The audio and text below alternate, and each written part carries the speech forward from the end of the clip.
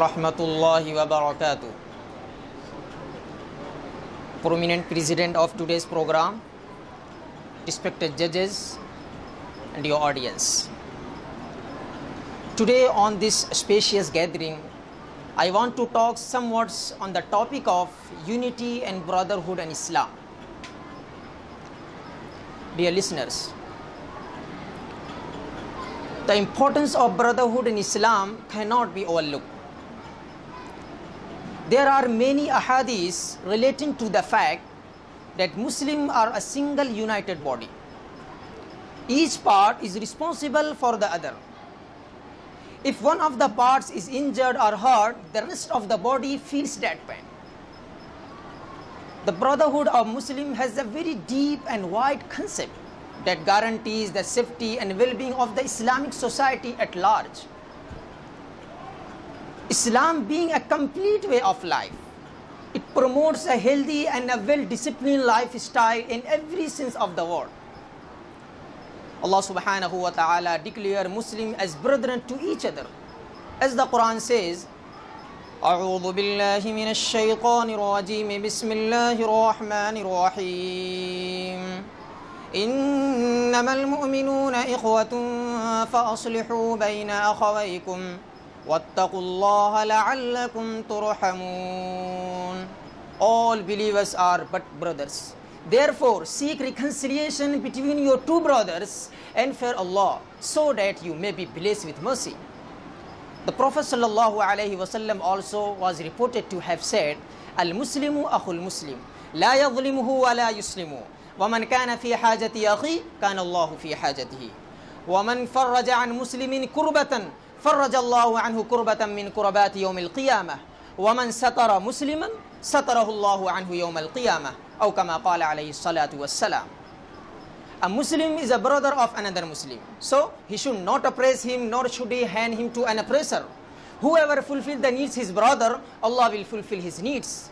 And whoever brought his brother the discomfort, Allah will bring him out of the discomfort of the day of resurrection.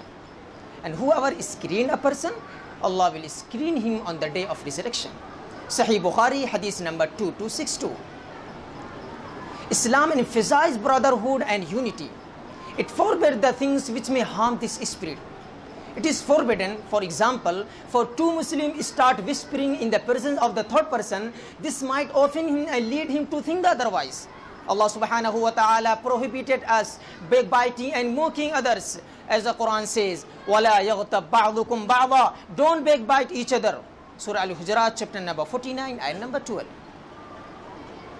It is not permissible for a Muslim to sever relation with his brother more than 3 days.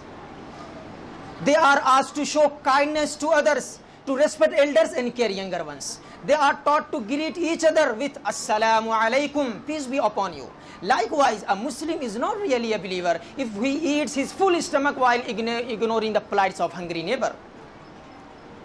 Dear friends, in one hand there are bright teachings of Islam, but on the other hand, Muslims are far away from Islamic etiquettes in life.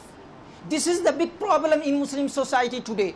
In everything we are divided. We are disputing each other. Even we can't live together peacefully. Our brothers are suffering across the globe, but we are only mute spectators. You know what is the reason behind our hard-heartedness? It is nothing but our arrogance on little difference. Dear intellectuals, we are totally divided because everyone is a big leader in his thoughts. That's why each one is calling kafir and thinking inferior. Wallah, it is reality. So what happened? Leaders are fighting, debating and blaming one another, and common people are very confused because they see their leaders act against Sharia. As Allah subhanahu wa ta'ala has prohibited us to have dispute among us and asked to be united. Brothers, it is crystal clear that fighting gives you nothing except shame, failure and loss. We know today 1.8 billion Muslims are across the world. I ask one question. Don't we share the same shahada? Ashhadu an la ilaha illallah. Isn't it stronger than the bonds of bloods? Yes, brother. We need desperately to put aside our differences and come together. It is a passionate call. We want peace. We are searching for peace. It can't be gained without unity. In last, I want to mention a beautiful quotation of an American journalist, Max Lerner, said, "You may call for peace as unity. You may call for peace as loudly as you wish, but you can't. But where there is no brotherhood, you can't there in the be in peace." In last, I pray Allah that bless this ummah with the spirit of truth and make them exemplary people. Wa akhiru da'wana anil hamdulillahi rabbil alamin.